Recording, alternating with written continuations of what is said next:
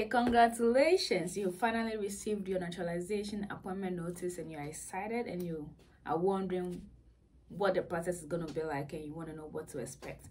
You are logged into the right channel. Just watch this. I'm going to walk you through all because I went through it all and I have the right information to give you. The name is Priscilla Kuma, registered nurse based in New York State, in USA, and thanks for subscribing. I'm so grateful for all of my subscribers. You're the reason I keep going. Share my videos, subscribe, and I'll bring you more information. Yes, so you sent in your N-400 form, your naturalization application, and you finally have a letter to come for an interview to become a US citizen. That is a big deal. So yep, congratulations, you are very close to the end. It's a long process of paperwork upon paperwork, and it's expensive, and you have to be driving back and forth for your fingerprints and all that stuff. The very last biometric fingerprint you go take, they're going to give you a naturalization book. I'm sure you have that in front of you. It is how it looks like. What does it say? Preparing for the naturalization test, a pocket study, U.S. Citizenship and Immigration Services. Yes. So before I go on, you need to go to the USCIS website. I believe you've already been there multiple times. I believe you have an account online. Just make sure you read the most current information because they keep updating stuff.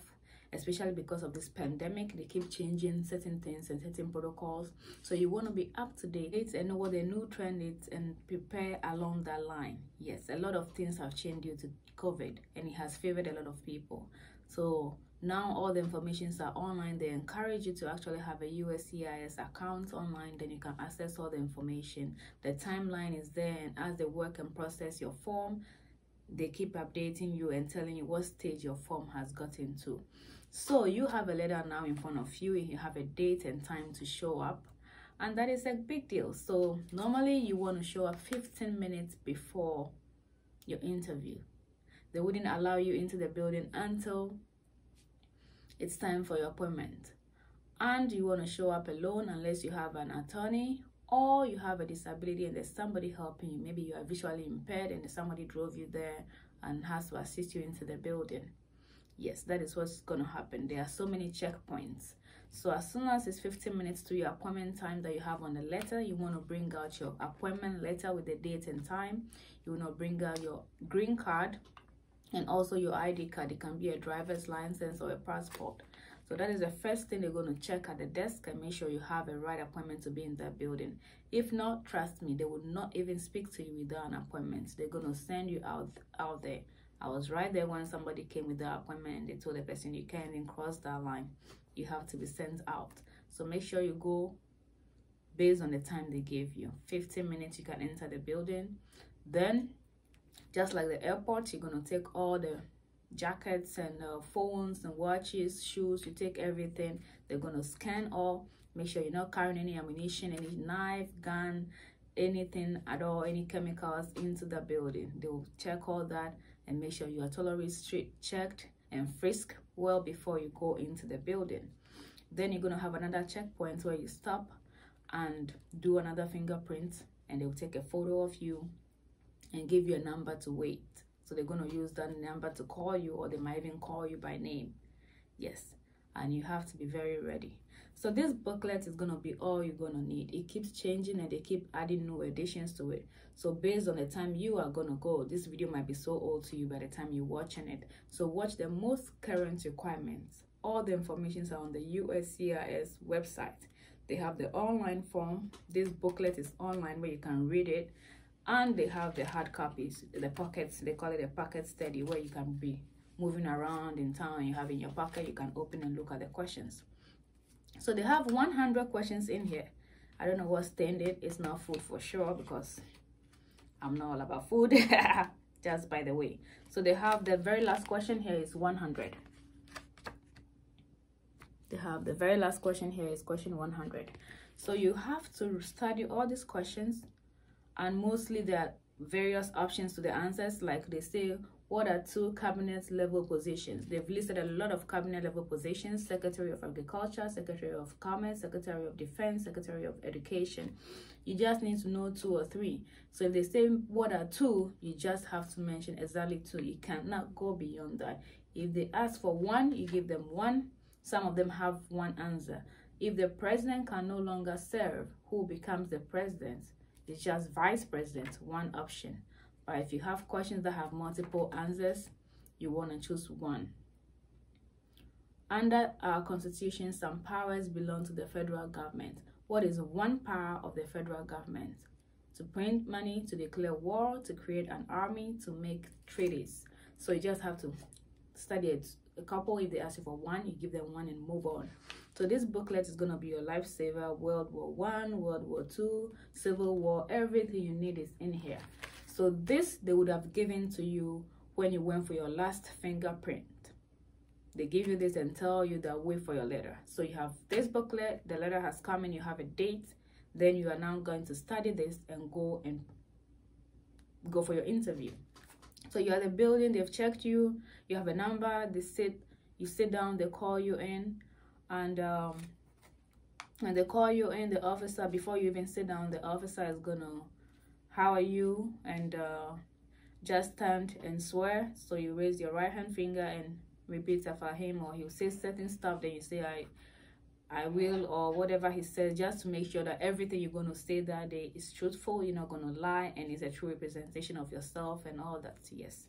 So the form you applied, the form is sent to them, the N-400 form that you use to apply for naturalization. That form, the whole package that you fill with a pen and signed, it's in front of the officer. So he's just going to go through every single thing that you said on the paper and make sure it corresponds to what you are going to say. So he's going to read the first line, your name, your full name. Is this the right order? Is this your middle name? Is this your date of birth? Is this your place of birth? Is this your parents' name? Is this your maiden name? Is this your husband's name? Is this your ex-husband's name? Is this your children's name? He'll read every single question, because that is the point at which you make any corrections going forward, because it's the legal document and they want to fix it. If there are spelling mistakes in your name, that is the point you want to correct it. And if you want to add another name or delete a name, they ask you if you want to change your name. This is the right time to do so. I didn't change my name, I just left it aside, not to complicate my story. Yes.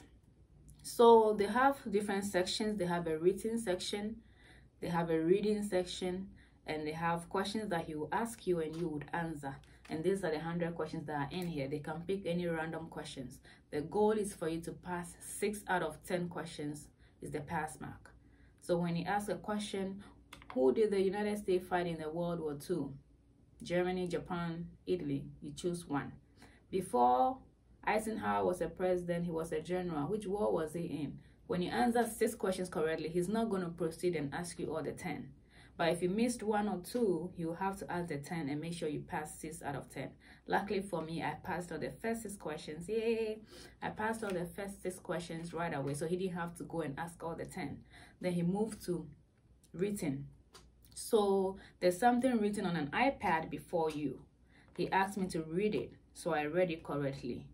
Then he read another sentence for me to write.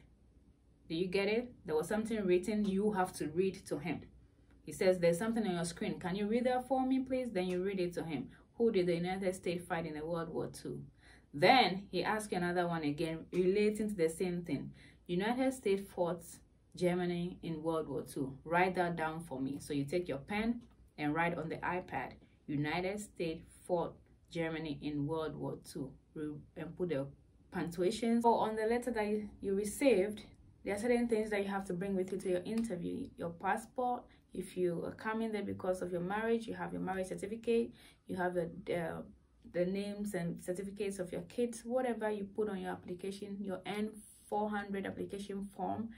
Those are the things you're expected to bring to your interview. You have to have everything up to date. And you can also have a copy of the form that you filled, because there are some questions you answer, no, no, no. Have you ever joined a group? Have you ever joined this? Have you ever fought this? You have to have those questions with you, because the officer is going to go through all these questions with you. And Because of COVID, a lot of things have changed, so you can have a regular oath ceremony. But if you do change your name in the office, your oath ceremony has to be done by a judge so that it will appear on your naturalization certificate, or else it will be deemed invalid.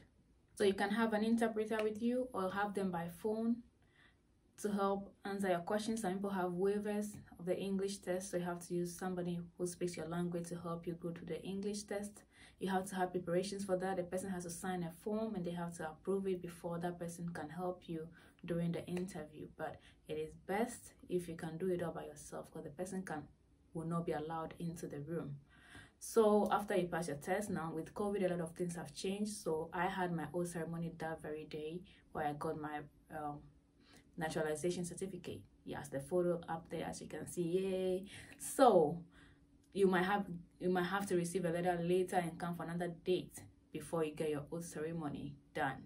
But I had it on that day, so it was very quick for me. And if you do not pass, they will let you know you have to retake it between 30 to 90 days, and you have to pass, because you only have one chance to retake it and pass it.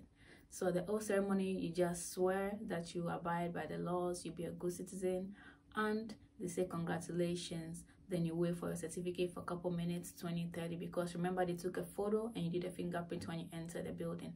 So that photo they're going to put and give you a naturalization certificate. So this is just a copy of how my naturalization certificate looks like.